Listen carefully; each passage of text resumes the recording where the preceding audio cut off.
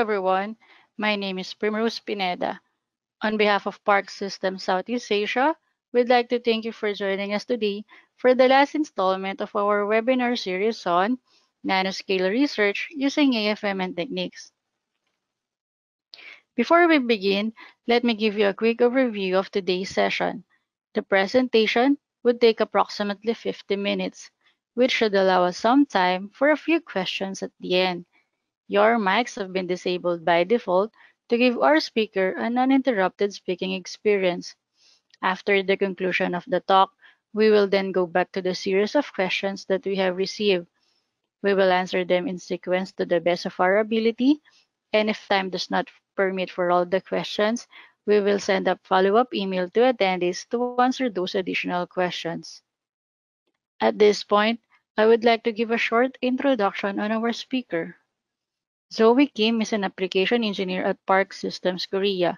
Her role includes, but is not limited to, surface inspection and mechanical lithography on display panel, semiconductor devices, and battery samples with electrical, mechanical, and thermal analysis. She is also assigned in writing technical articles for publications. She received her bachelor's degree in physics from Incheon National University and her master's degree from Sungkyunkwan University, South Korea. Without further ado, it is now my pleasure to introduce our speaker for this webinar, Zoe Kim of Park Systems. Hello everyone, my name is Zoe Kim. I'm one of the application scientists team in headquarters, and today I'm going to talk about the scanning capacitance microscopy, an advanced analysis for nanoscale semiconductor surface. Among many inspection techniques for semiconductor sample, SCM surely gives the direct information of the quality and the functionality of the device. To comprehend how the scanning capacitance microscopy works, I'll just simply start right away on the what semiconductor is, basically, and how do they make it these days, and move on to the basic principle of the capacitance voltage reaction to how we detect the capacitance signal. So most of the semiconducting material is based on the silicon substrate. To make the silicon electrically active, a material with or without an electron can be injected or diffused to the silicon substrate, which is called doping process. And if an arsenide atom is doped to the silicon, we can get an extra electron doped on the silicon, which is called N-type semiconductor. Or P-type semiconductor if a boron atom is doped. When those N or P-type is attached to one another, we call it p-n junction. And the electron and holes from P-n and P-type semiconductor is just naturally attracted to each other, which gives a flow of charges. If a voltage bias is applied to a proper direction, this junction material will make a certain amount of current.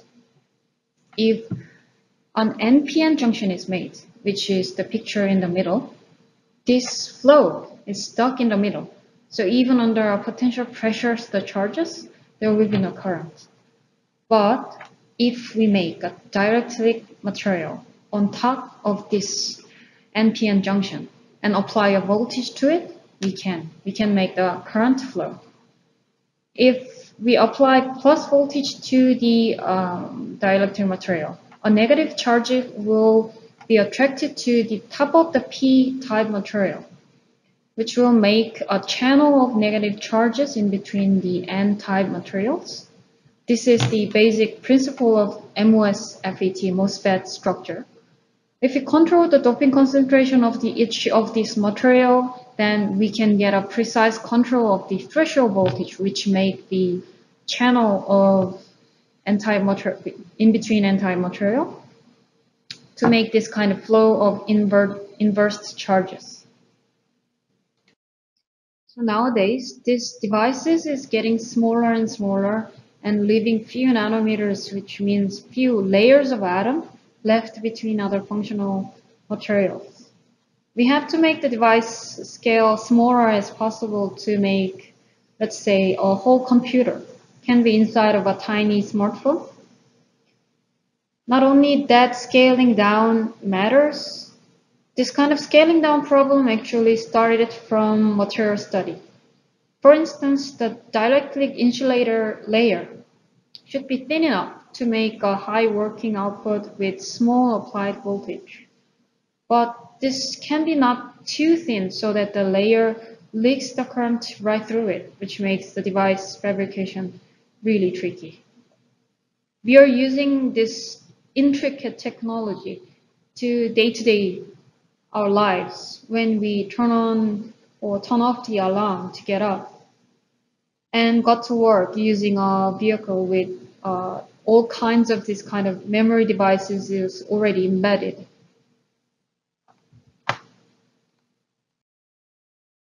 So how to construct the device can also enhance its performance.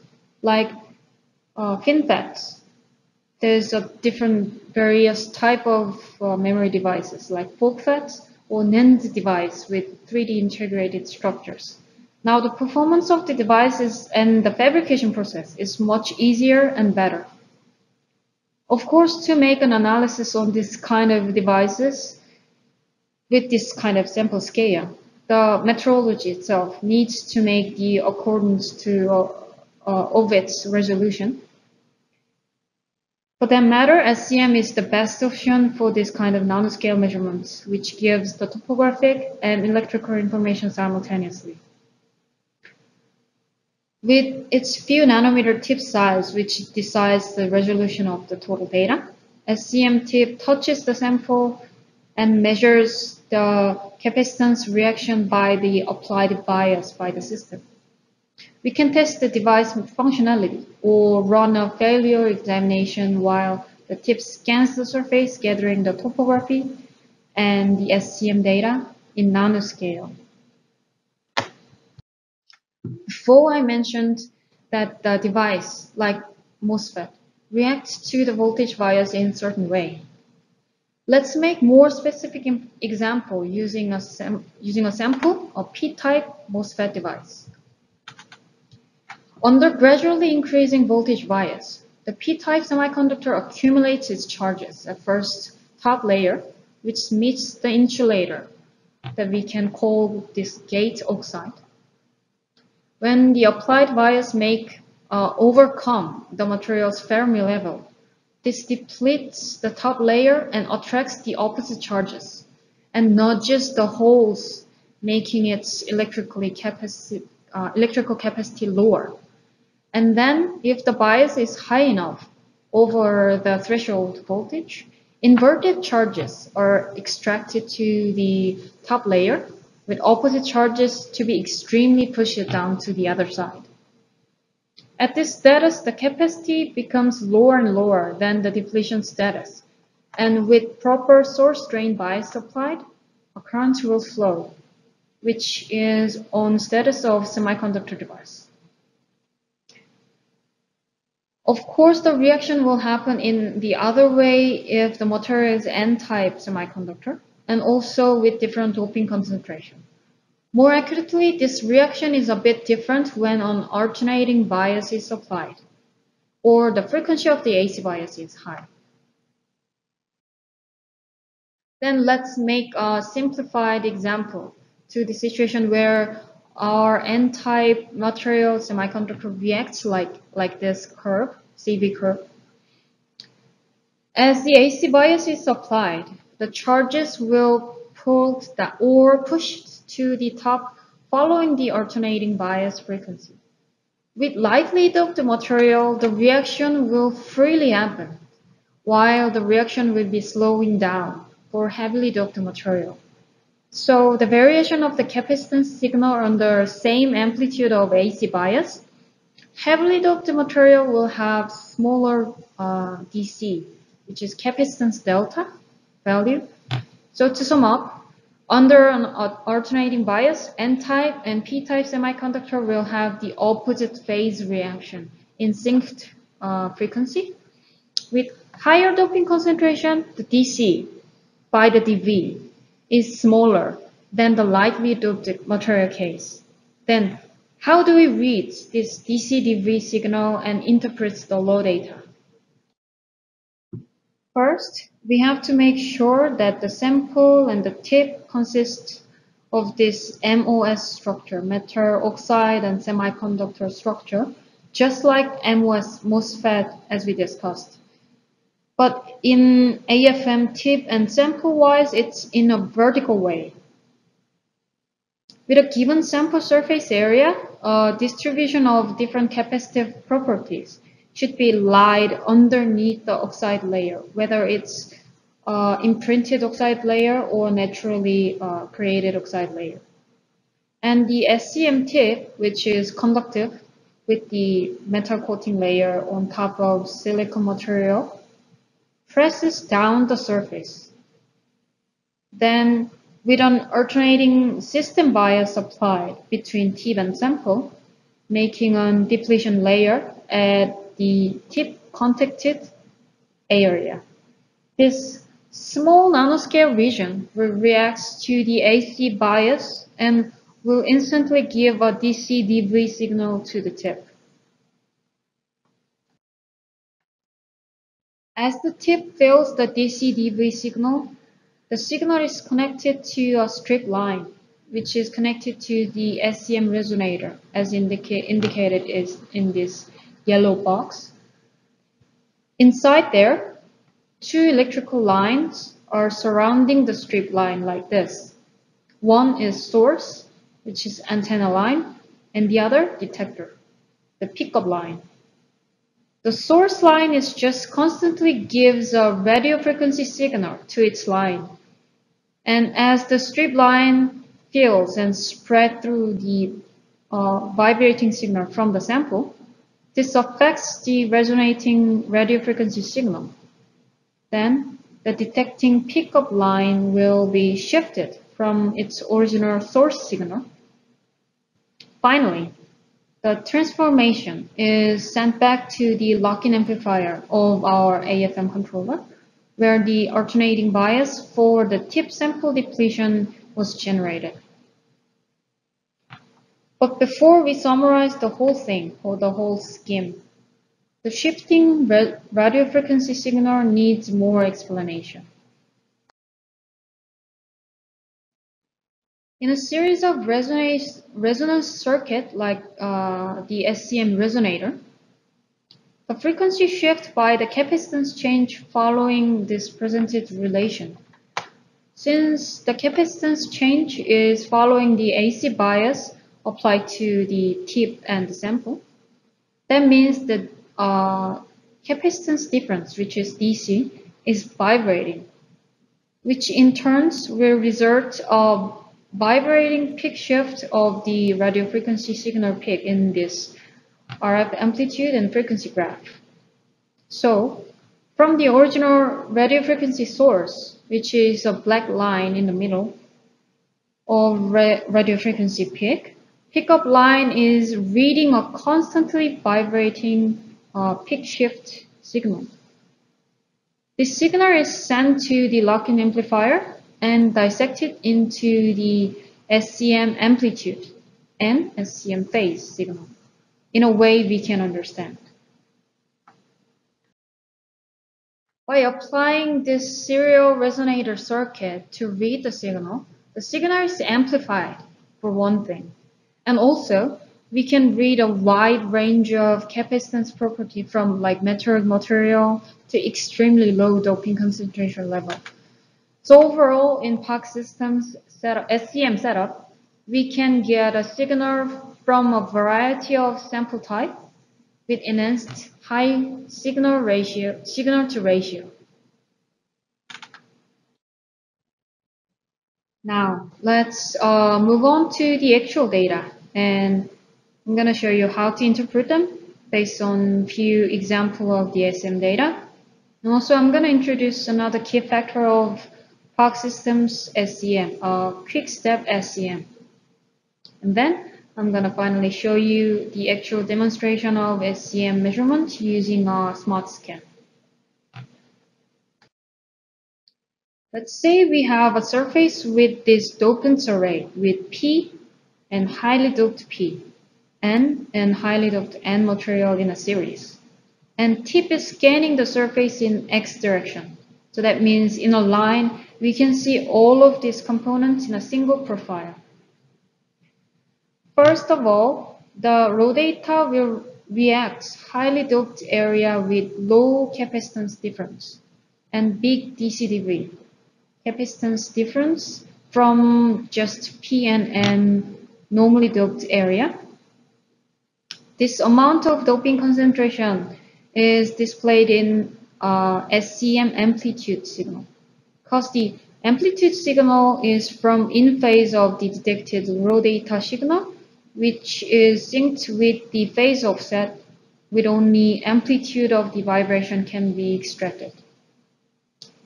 But without the phase offset, we cannot know the charge signal, whether it's N-type or P-type. That specific information is included in the SCM phase. So SCM amplitude is showing the concentration of the dopants, and SCM phase is showing the charge, whether it's N or P-type. So to see the doping charge type and concentration at the same time, we have to look over SCM phase and SCM amplitude separately. And to ease this kind of complexity of the data analysis, there's a SCM quad channel, the quadrate signal of the detected raw data. This SCM quad signal can give these two information in one scope of image. If the signal is above 0 value, in this case, that means that the sample is P-type. And if it is below 0, that means that the sample is N-type.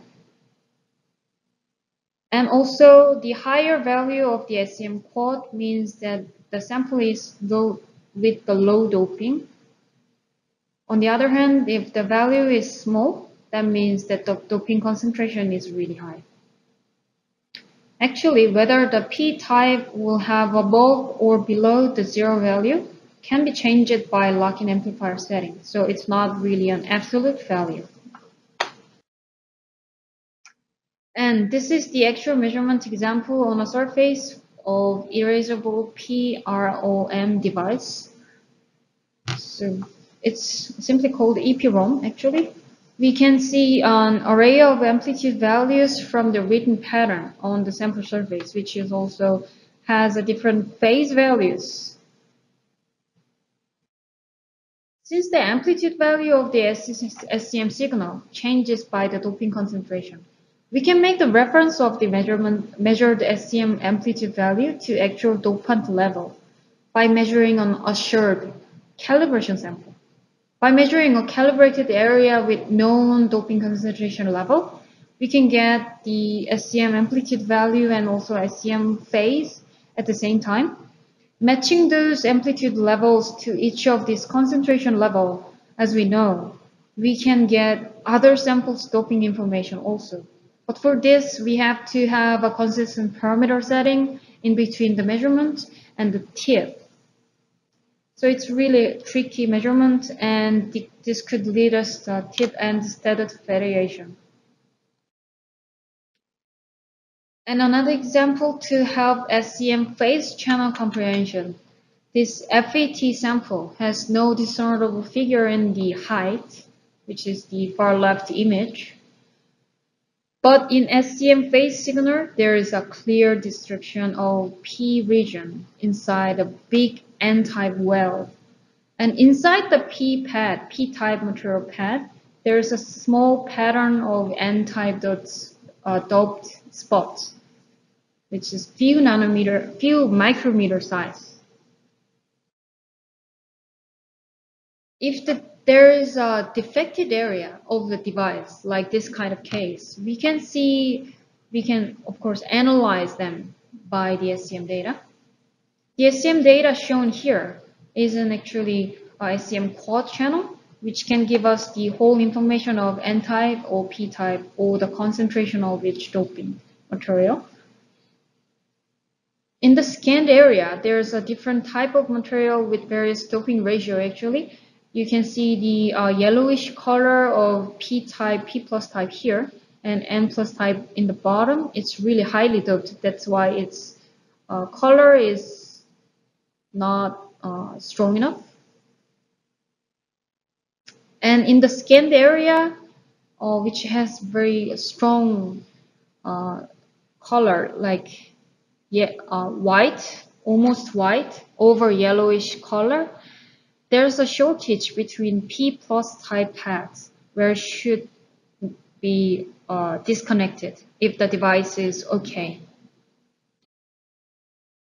This SCM measurement is quite sensitive to other stray capacitance signal and even from a rough topographic vector.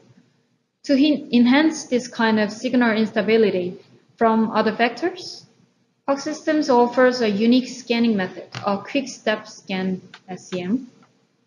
Compared to conventional raster scanning with certain scan speed, Quickstep adds a static motion between the data acquisition. We can add the acquisition time as much as we want so that the measurement is not averaging throughout the surface, which ends up being not accurate, or the signal itself is getting smaller and smaller because of the too much averaging time. By adding this kind of function, we can avoid unnecessary slowing down like this. The Quickstep SCM scan rate is really high, but this scanning method is just stops at every point and averaging just the necessary time, so we can get an accurate data compared to the raster scanning. Even though the scan rate is really small, like 0.2 hertz, the scanned data, the line profile is much worse. Of course, if the scan rate increases, the data can be getting worse and worse. To sum up, the Quickstep SCM is faster with high resolution, and the sensitivity is also high. So overall, its productivity is really good. And let's move on to the actual SCM measurement using our smart scan software. Okay, so now we're looking at the smart scan. I'm gonna show you the demonstration of actual SCM measurement. Since you guys already, maybe some of you guys already saw the webinar before using the PFM or the webinar before. So I'm just gonna skip the detailed explanation about the software itself and just gonna measure the SCM mode. But before we get into the measurement right away, I already set up the cantilever and the sample. What we're gonna measure today is a sample, semiconductor sample, which is a cross section with different doping level and different type of the dopant carrier is already embedded. So let's see the sample surface first.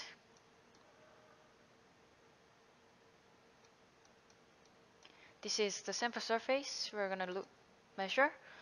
On top of this pad, there's low doped N-type and highly doped N-type and low doped P-type. Highly doped P-type is already embedded in vertical line. So if you measure the sample surface in X scale, then we're gonna see of SCM amplitude difference slowly decreasing by the increasing of dopant concentration and N-type, P-type difference. The information about this sample is really kind of specific. If you look at it, this is the whole scale of the sample surface, and this is the sample is from Infineon, which is a calibration sample with different dopant layer is already set it like this. If the color scale decreases and it's red, the dopant layer is different. It's slowly increasing like this, and each level of this sample with the step, the dopant concentration is set it like this. So if there's a p-type with this kind of highly doped, low doped area, this has certain amount of dopant carrier is already set it. So if you measure the SCM amplitude it's using the smart scan and compare this actual dopant concentration level, then move on to the sample we don't know about. We can connect the amplitude value of that sample by the data we already measured in this sample surface. So it's a calibration sample in a simple way. Then let's start right away on the measurement.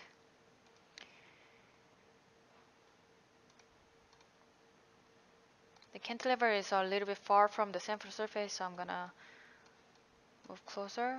And once I click the approach button here, the software will automatically approach the tip to the sample surface. But before it really approaches the sample surface, I'm gonna change the head mode to SCM. And right now, this yellow bar, this yellowish bar is fully down. That means that Z scanner connected to this cantilever is fully down and not feeling anything. If we approach the tip to the sample surface properly, this Z scanner is gonna move up and stop at the middle of its position, like this. So it's properly approached as by seeing the Z scanner. And if you guys look at this upper Z height line profile, the forward, which is the yellow line, and backward, which is the blue line, is matched to each other really well. That means that now the topography, which is the contact mode based scanning, is working really well with each other. So let's move on to the SCM parameter. To see whether the SCM signal is good or not, we have to see SCM amplitude and SCM phase like this. But for now, there's no signal or whatsoever and at this stage because we didn't set up the SCM parameter. Not just the scan rate is too fast. If I do slow it down a little bit, there's no signal, not yet. So we have to apply the proper SCM parameter. But to apply the SCM parameter, there's a few step sequence you have to really follow, as you guys already know. First, we have to apply the AC bias to the sample.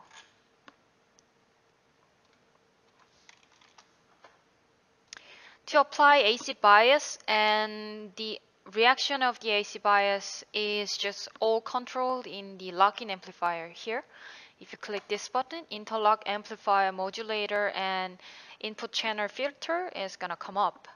The upper side of this window is about reading the signal, like how much time constant you're gonna apply and what filter you're gonna apply to the raw data. And the bottom side is the modulator. To read the SCM signal, of course, we have to first apply the AC bias between tip and sample so that we can make right beneath the sample tip approach to the sample surface, right beneath the oxide layer where tip touches the sample, there's gotta be a depletion local region. To make that local region to see the DC/DV, we have to apply the AC. But for AC, actually, AC gotta have a certain frequency, and we know for SCM we normally use this 17 kilohertz of system bias. If you guys already saw the PFM webinar, actually we can modulate the AC bias with different kind of frequency. Why do we have to use the 17 kilohertz? It's not really needed. Of course, you can change it, but for SCM, no.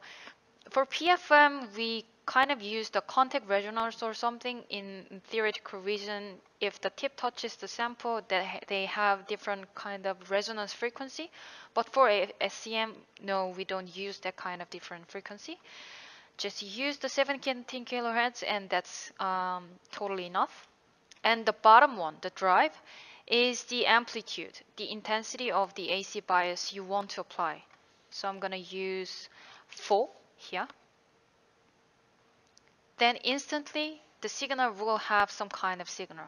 by the AC bias, because AC bias is the all we need to apply between tip and sample. That's the gotta be the source of every signal. Right away we can see a clear image, but still the forward and backward is mismatching. That's why we need to set up more parameter upper here. But before we set up this parameter, this by the applying AC bias between tip and sample, the raw data first go into the tip, right? And the tip reads the signal and send it back to the SCM resonator. That's why the input channel is connected to the HAM3 in. This is just the simple name in Park Systems, just as a simple labeling. And as the raw data signal from the tip goes into the SCM detector, we can see the SCM sweep here, that what the detector radio frequency peak is gonna be like. So now the tip is touching the surface. So if we sweep the detector as it is, this kind of peak is graphing out like this. But if we detach the tip from the sample, that means that we're gonna reduce the tip sample interaction, and tip is not feeling any kind of capacitance signal from the sample because tip is far away from the sample surface. And sweep the detector again, then we can see the low detector signal, which is just from the source, from the SCM resonator. This peak is gonna be shifted to the left side from the original peak, which is the source signal, because of the tip sample interaction. So let me approach the tip to sample again.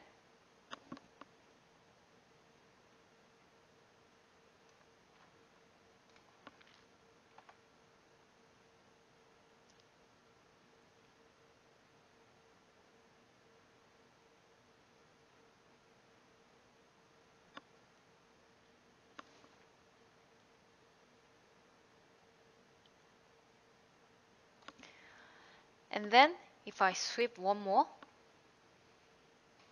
this 647 megahertz peak is going to be shifted to 615 megahertz because of the tip sample interaction. Of course, you can apply different power, lower power or higher power to the RF source, original source, and change the gain, the sensitivity, how we're gonna measure gather the raw data detector signal and the total sensitivity of the detector at this window. It's all maximized right now.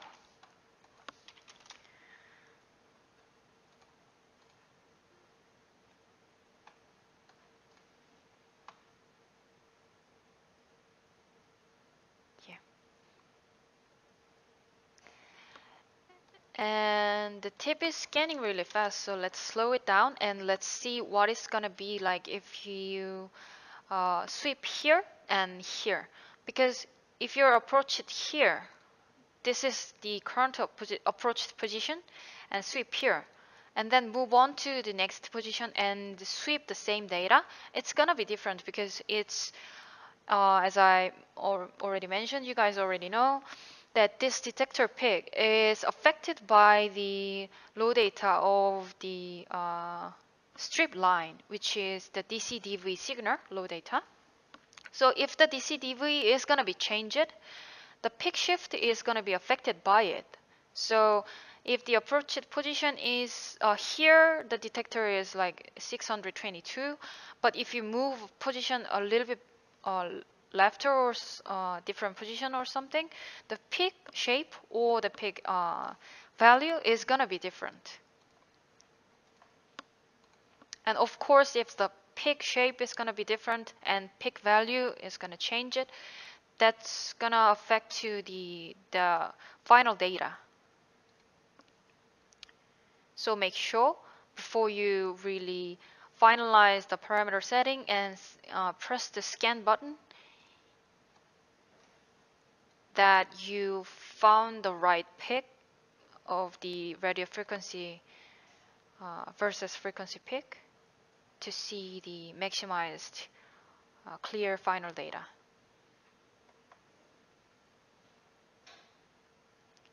Okay, I think it's okay. And then let's move on to the final step of the parameter setting, which is, of course, the signal is generated by the modulator and went through the SCM resonator and go back to the lock-in amplifier as a last step. And the last final signal which came into the lock-in amplifier is going to go through this filter, and sensitivity factor is going to go in, and we can of course change the time constant, which is the total averaging time of the final signal. Naturally, if I decrease the time constant to the half of the value, it's gonna averaging a short time compared to last one. So the signal, as you can see, is much noise, a lot of noise is going in, but at the same time, each of these different step like amplitude region have more edgy in the edge of the steps. So it's quite a compensation whether you increase or decrease. The important thing is that the forward and backward line matches to each other really well, since it's scanning the same line again and again. And of course, the signal to ratio is the most important thing. The filter order for the first one and the second one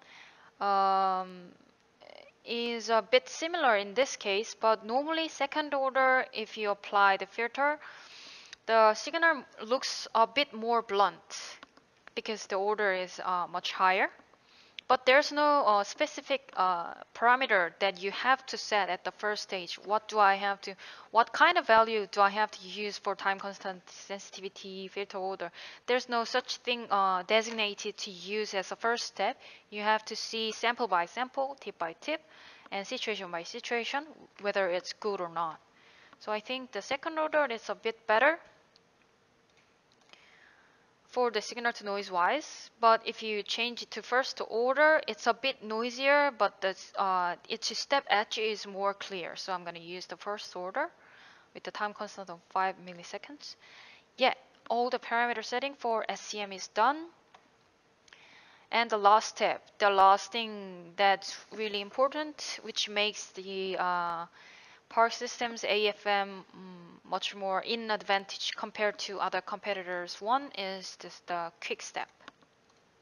By clicking this enable Quickstep, the Quickstep step motion is gonna start right away. And you can change the pre-acquisition wait time. That means that each of the pixel is now gonna, tip is gonna wait until 5 milliseconds we designated, and then measure at the specific amount of time, so that it can be only measured while it's in contact at specific amount. So you can see it's much clearer. You can see much accurate SCM amplitude and SCM phase value since we use the quick step. And at this stage, if you increase the scan rate, like from 0.2, I increased it to 10, but it's not going to affect to the SCM amplitude and SCM phase data, because what we control here, the speed as in scan rate, is the point in between measuring.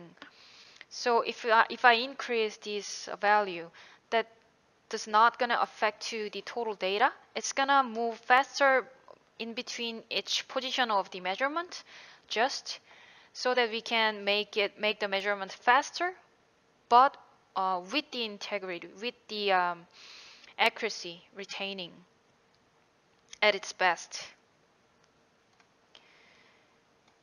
So as we use the quick step, I think the measurement accuracy is increased, but still there's a lot of noise, so I'm going to increase the time constant a little bit more.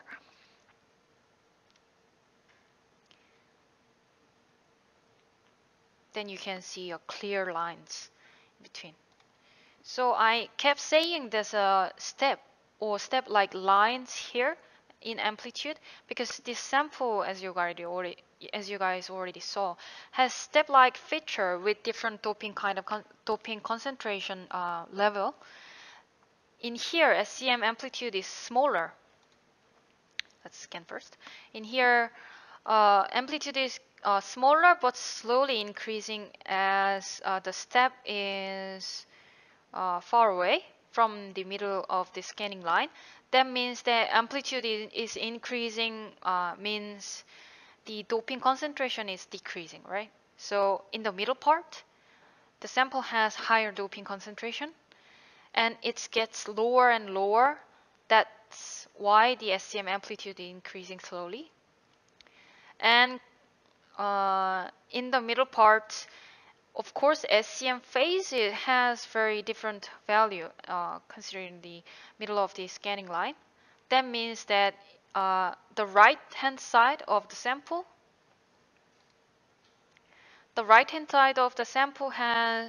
has 90 degree plus, and the left-hand side is minus 90 degree. That's showing you guys that the sample in the left side and the right side has N-type or P-type, the different type of the charge carrier. So, okay, we analyzed the sample surface line by line. Let's move on to the image.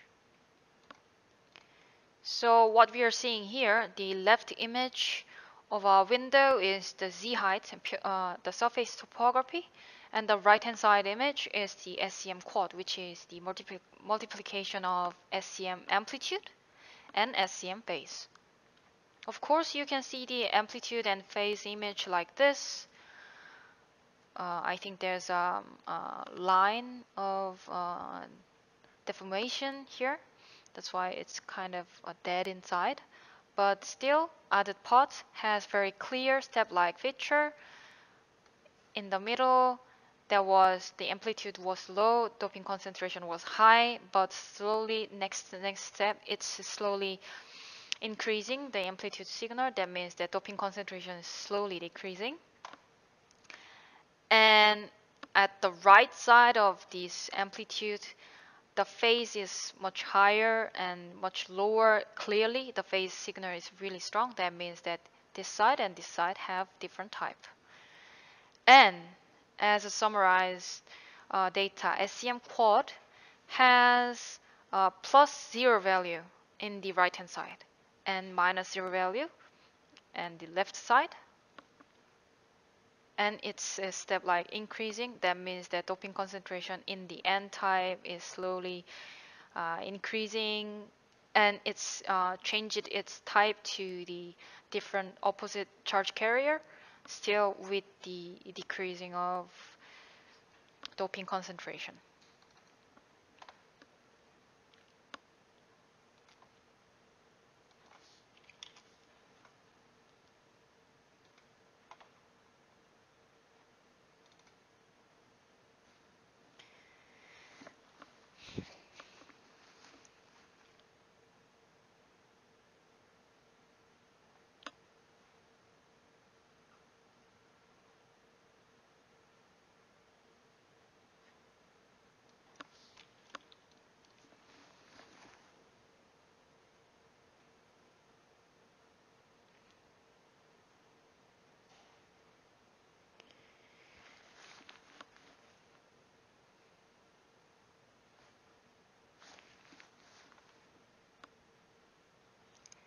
This sample, the surface, as you guys see in the Z height, sample surface has no specific feature compared to the SCM signal. In the middle part, as line here, I guess this the point where N and P type charge carrier is gonna be changed. But this kind of feature, the topographic feature, is not affecting to the SCM signal at this point. That's because the sample surface is really flat enough. I think the peak to valley value is only like 10 nanometer or something in average. That's really important in SEM measurement because SEM measurement is consisting of tip oxide layer and sample in a vertical way. So if the sample tip end is gonna be blunt during the measurement, or some kind of contamination is attached to the tip end, so that tip end is status of the tip end changes, that means the contact area of the sample tip is gonna be changing. That's gonna affect to the height, of course, but more importantly, SCM data gathering system, data gathering path is gonna be changed. So as a result, we're gonna get an inaccurate data. We don't want to do that. So for measuring inaccurate, and of course, if there's not no obstacle during the scanning mode, you're gonna get a faster imaging, faster data, faster imaging. So it's really important to maintain the sample surface really clean and flat for accurate measurement. Okay, sample has very uniform in a vertical way.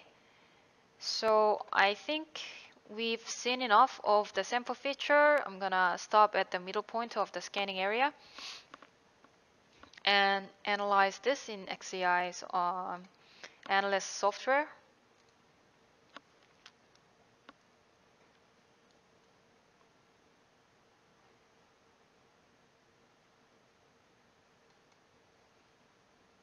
And let's see. This is the saved data. We're gonna look at the SCM quad and height at the same time.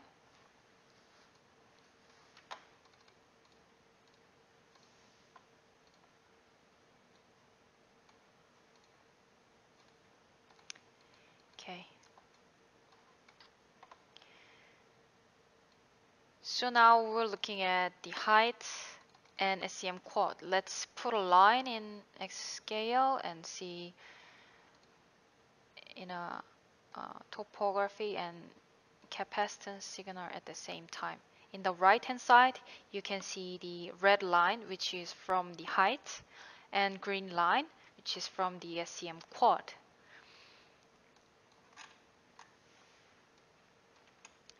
Without the topographic effect on SCM quad has very clear step-like feature like this. Each of the step is slowly increasing and increasing. That means that the SCM the dopant concentration is slowly decreasing in the middle, and in the middle, as you guys already know, the type is changed, but slowly still its value is slowly increasing. That means the doping concentration is decreasing.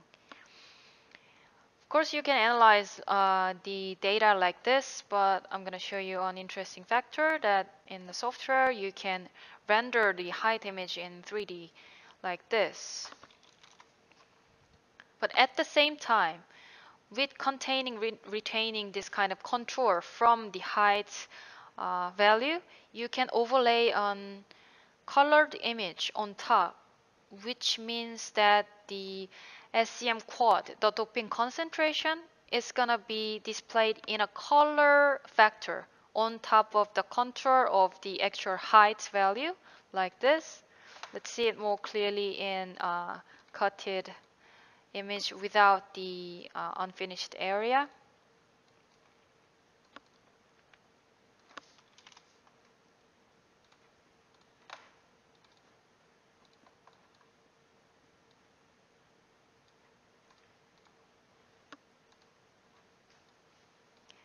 Yeah, this is just the 3D image of the SCM quad, and this is the height. Okay.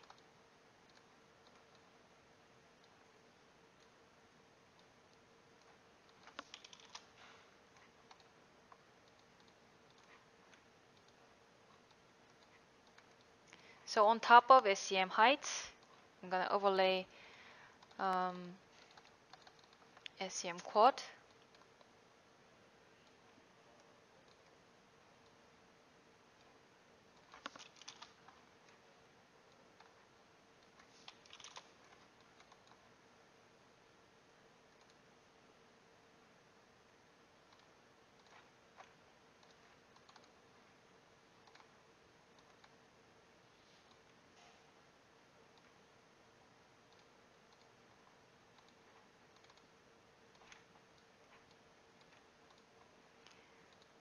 So like this, you can see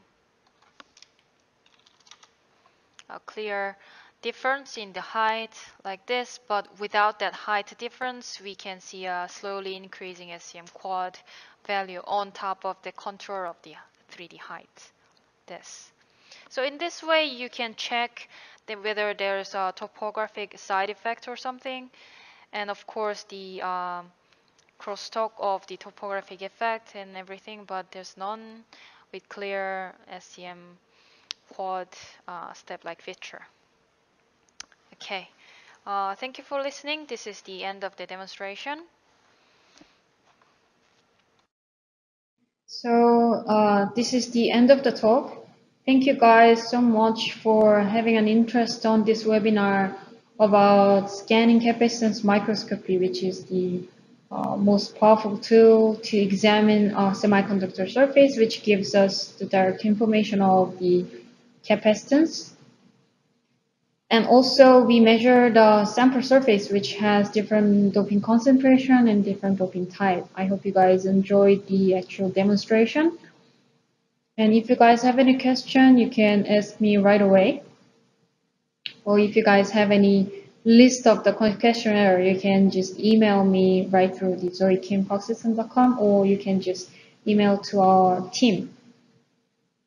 Okay. Hope you guys have a safe days, and thank you. Okay, thank you very much, Zoe, for the very nice presentation. We have Zoe Kim on the line right now. So, dear audience, if you have any questions, feel free to type in the chat room. We'll go through it together with Zoe in a minute. All right, so I think we do not really have any questions from the audience. So just another promotion to the audience. We have a series of webinars going on. So please subscribe and join us in another webinar series. If there's any topic that you think you would like to see, feel free to contact us as well. Yeah. So far, I think we do not really have any question. All right, so that's all for today. Thank you very much, everyone, for joining us this afternoon or this morning, depending on where you are located at. And I wish you have a lovely day.